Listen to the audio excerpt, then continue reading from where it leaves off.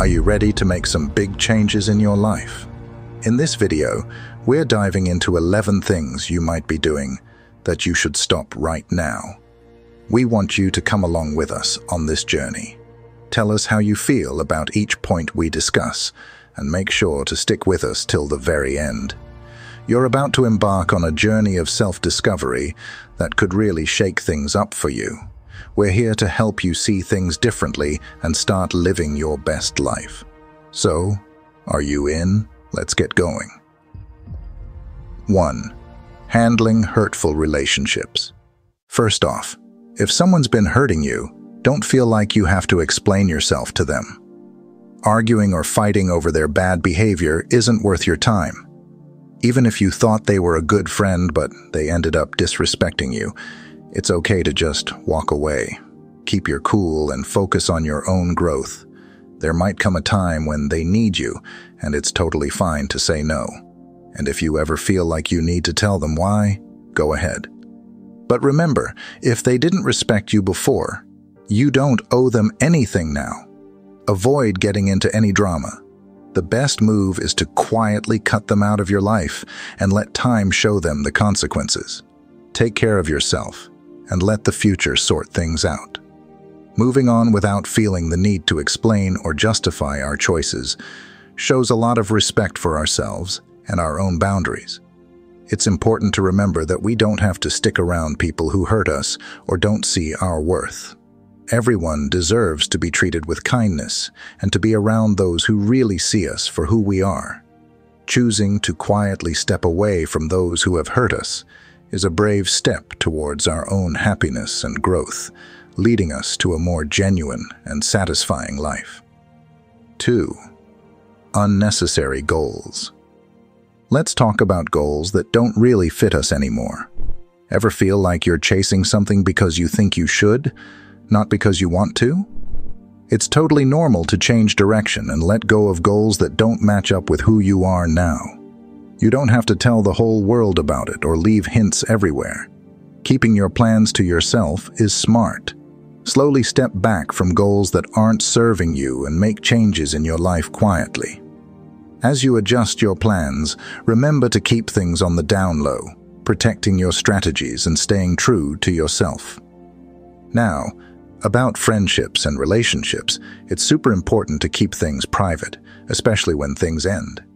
The details of why you're no longer friends or partners with someone are just between the two of you.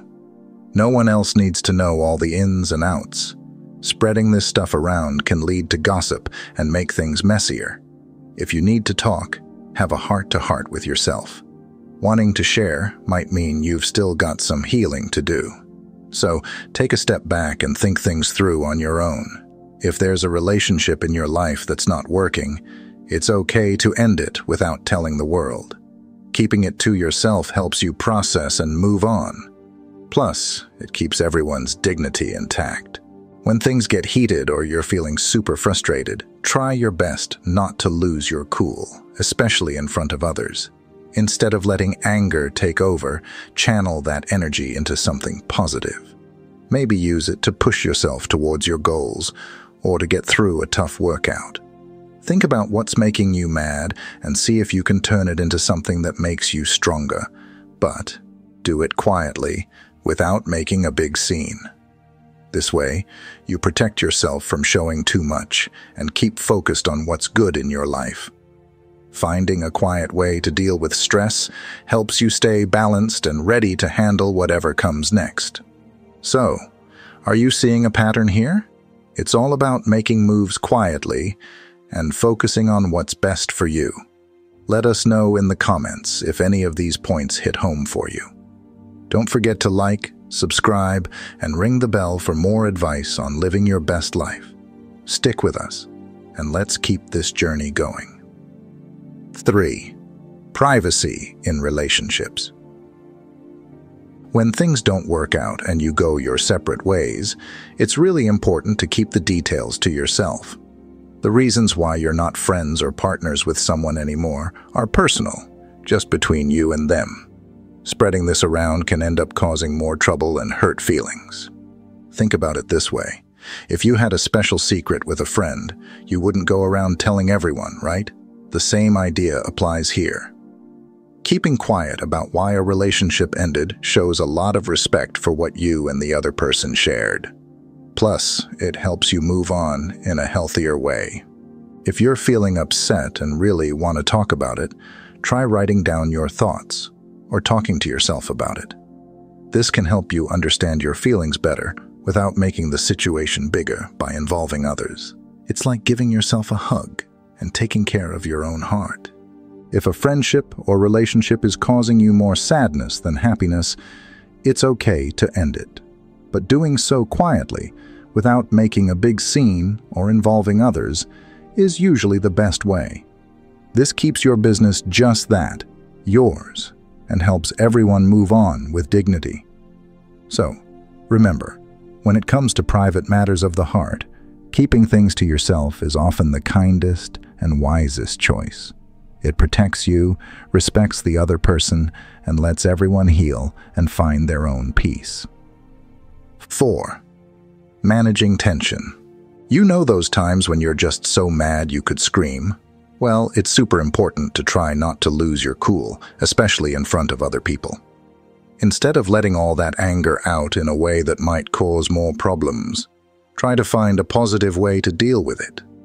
Imagine using that angry energy for something good. Maybe you could go for a run, write in a journal, or do something creative. It's like taking all that hot, angry energy and turning it into something that can help you instead of hurt you or someone else. But here's the key.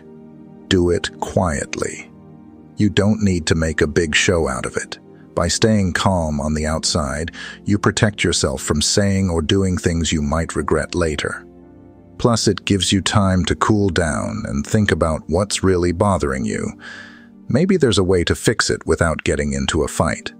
So, next time you're feeling super frustrated, remember it's okay to feel that way, but try to find a quiet, positive way to deal with it. This can help you feel better and keep your relationships with friends and family smooth. It's all about finding balance and not letting anger take the driver's seat. 5. Avoiding negative judgments. It's really easy to fall into the trap of saying not so nice things about someone, especially when they're not around. But think about it. How does it really help us or them? Spoiler, it doesn't. Instead of spreading negative vibes by talking badly about someone, try to hold back and think about the good stuff. If you don't like someone, it's okay. You don't have to be best friends with everyone. But you also don't need to spread negativity about them.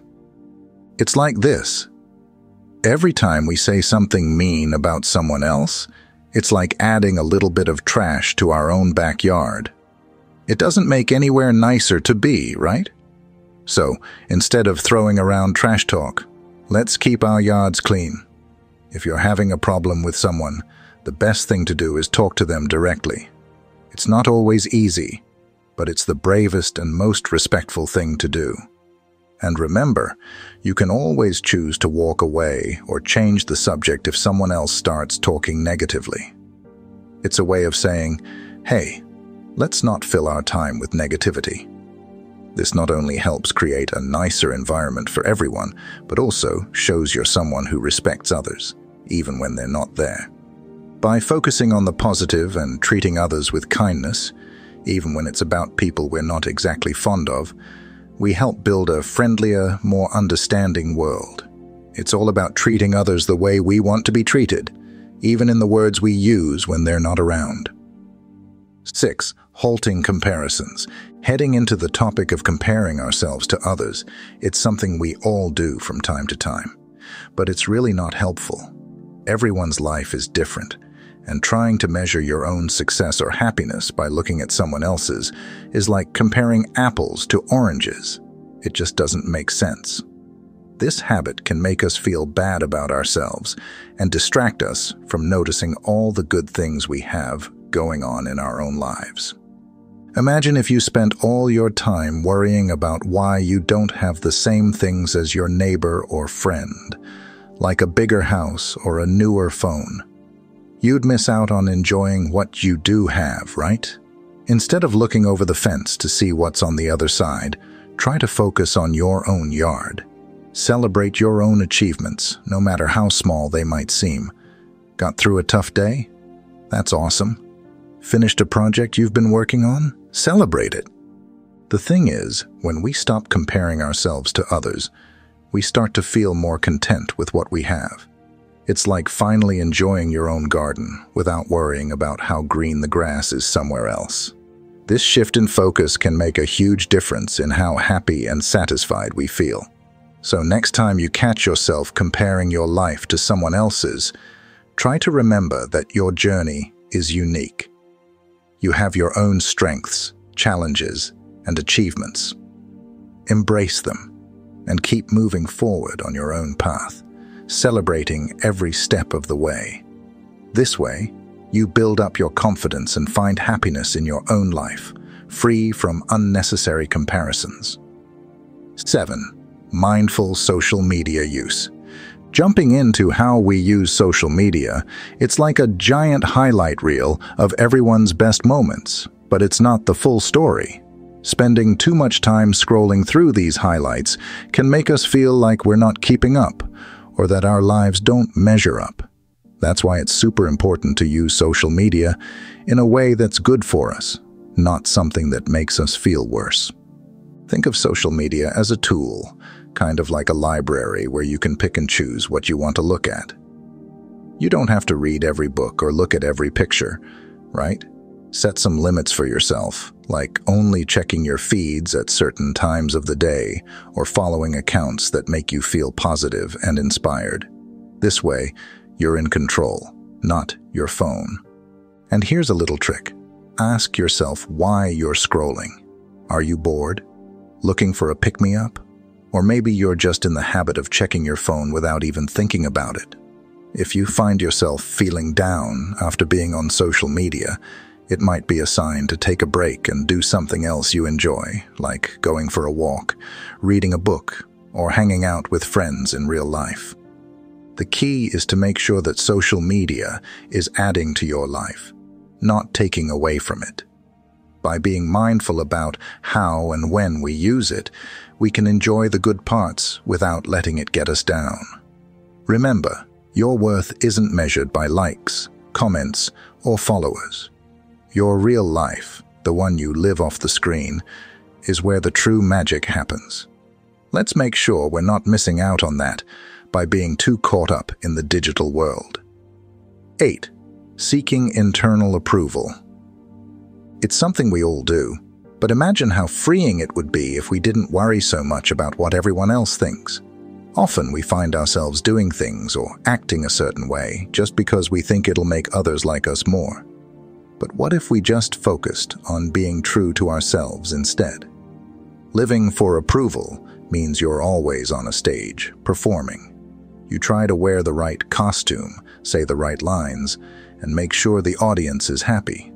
But that's exhausting, isn't it? It's like you're playing a part instead of being who you really are. The real joy comes when you step off that stage and just be yourself without worrying about the applause. Starting to value your own opinion more than others can seem tough, but you can do it step by step. Before making a decision, ask yourself, am I doing this for me or for someone else? Trusting your gut and recognizing your own needs and wants is key. Celebrate your victories, learn from your mistakes, and remember that it's okay to be perfectly imperfect. It's also super important to surround yourself with people who love and accept you for who you are, not for who they want you to be. These are the folks who will cheer you on, even when you decide to dance to your own tune, rather than the one everyone else is dancing to. Breaking free from the need for constant external validation opens up a whole new world of authenticity and self-confidence. You start writing your own script, living a life that's true to you, and not just performing for an audience. And that's where real happiness lies, not in the applause, but in the peace of knowing you're being true to yourself. 9. Relationship discretion. Diving into how we handle the end of relationships, it's really important to remember that some things are better kept private. Whether it's a friendship that's fizzled out or a romantic relationship that's come to an end, the details of why things didn't work out should remain between you and the other person involved. Sharing these intimate details with others might seem like a quick way to find support or validation, but it often leads to more hurt feelings and misunderstandings. Think of each relationship like a personal book you've written with another person. Once the story ends, it's not necessary to read it aloud to everyone. Instead, honor the chapters you shared by keeping them to yourselves. This shows respect for what you had and for the privacy of both parties involved. If you're feeling hurt or confused and really need to talk about it, consider turning to a trusted friend who can offer support without judgment. Better yet, reflecting on the relationship and its closure on your own or with a professional can provide the space you need to heal and grow from the experience. When a relationship ends, it's a sign that it's time to look inward and focus on your own growth and well-being. It's an opportunity to learn more about who you are and what you need in relationships moving forward. Keeping the details private helps you move on more gracefully, allowing both you and the other person to start new chapters with a clean slate. So remember, while it's natural to want to share and process your feelings, there's a lot of strength and dignity in handling the end of relationships with discretion and respect. It not only protects your privacy but also aids in the healing process, making it easier for everyone to move forward. 10. Letting go of unrealistic expectations. Sometimes, without even realizing it, we set the bar way too high for ourselves, our friends, or even the situations we find ourselves in. When these sky-high expectations aren't met, we end up feeling disappointed or like we've failed. But here's the thing. Life isn't about hitting every mark perfectly. It's about enjoying the ride, learning and growing along the way. Imagine expecting every day to be perfect. You'd miss out on the beauty of the little moments, right? It's like expecting a garden to bloom all year round. Nature doesn't work that way, and neither does life. So, instead of getting hung up on what should happen, try to take things as they come. Celebrate the good, learn from the challenges, and remember that progress, not perfection, is what really matters. Start by recognizing when you're holding on to these unrealistic expectations. Ask yourself, is this really doable, or am I setting myself up for disappointment? Adjusting your expectations doesn't mean you're giving up on your dreams. It just means you're giving yourself a fair chance to achieve them, step by step, without the unnecessary pressure. It's also helpful to practice gratitude for where you are right now. Even on the tough days, there's always something small to be thankful for, like a cozy cup of tea or a message from a friend. This mindset shift can make a big difference in how you view your life and your goals. So remember, letting go of unrealistic expectations isn't about lowering your standards. It's about making peace with the fact that life is unpredictable and imperfect. And that's okay. It's about finding joy and fulfillment in the journey, not just the destination. 11. Avoiding gossip and negativity. When we share or listen to gossip about others, it might seem harmless or even a way to connect with friends, but it actually does more harm than good. Gossip spreads negativity and can hurt people's feelings, including our own. It's like planting weeds in a garden. They can quickly take over and ruin all the beautiful things growing there. Think about it this way. Every time you say something positive and supportive about someone, you're planting a seed of kindness and respect. But when you choose to gossip or say negative things, it's like scattering seeds for weeds that will grow and spread. So, what can you do instead? Try to be mindful of the conversations you're part of. If the talk starts turning negative or gossipy, gently steer it back to something positive, or change the subject altogether. This doesn't mean you can't have deep or meaningful conversations about difficult topics, but it's about approaching these topics with care and respect for everyone involved. Practicing empathy is key here. Before sharing something about someone, ask yourself how you'd feel if someone said the same about you. Would it hurt? Would it feel unfair? This simple question can help guide you toward more positive and constructive conversations. Building a positive environment starts with us. By choosing not to participate in gossip and focusing on spreading positivity, we encourage others to do the same. It's like watering the good plants in the garden and pulling out the weeds. Over time, this creates a more supportive and understanding community for everyone. In summary, avoiding gossip and negative talk isn't just about being nice. It's about creating a culture of kindness and respect. It's a way to ensure that our words and actions contribute to building others up, not tearing them down. And in doing so, we make our own lives and the lives of those around us a little brighter. If you enjoyed the video, please subscribe to the channel, ring the bell to receive notifications of new videos, and, of course, leave a like and comment. I'll leave 2 more videos, which will now appear on your screen. Enjoy your journey to wisdom. Stay with the Creator.